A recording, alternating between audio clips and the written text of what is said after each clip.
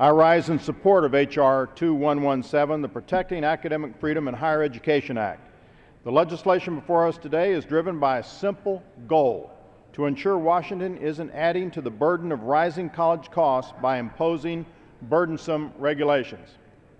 Last year, tuition and fees at public four-year colleges and universities increased over 8%. The average four-year public college student now graduates with roughly $22,000 of debt. Helping more students realize the dream of an affordable higher education is a shared goal. However, solving a problem like rising college costs starts with recognizing that, as is so often the case, Washington is part of the problem.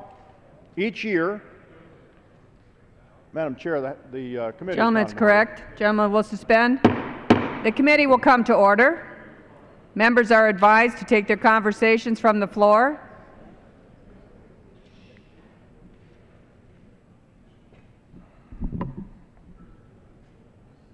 Gentleman from Minnesota. Thank you, Madam Chair. Each year, the average higher education institution spends a significant amount of time and money complying with federal regulations and reporting requirements, costs that can trickle down to students' tuitions and fees.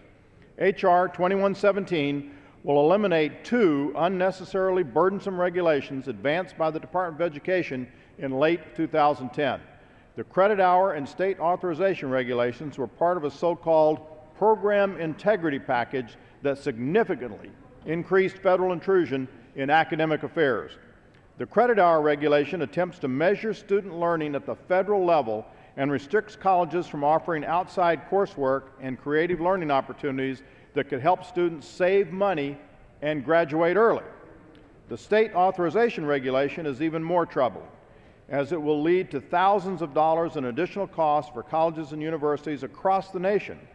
In my home state of Minnesota, schools must spend between $2,000 and $3,500 per program, depending upon the level of degree offered, to comply with this extreme regulation.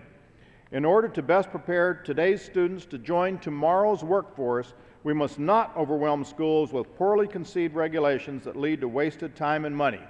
H.R. 2117 will repeal two particularly problematic regulations protecting academic institutions and prospective students from significant financial and bureaucratic burdens.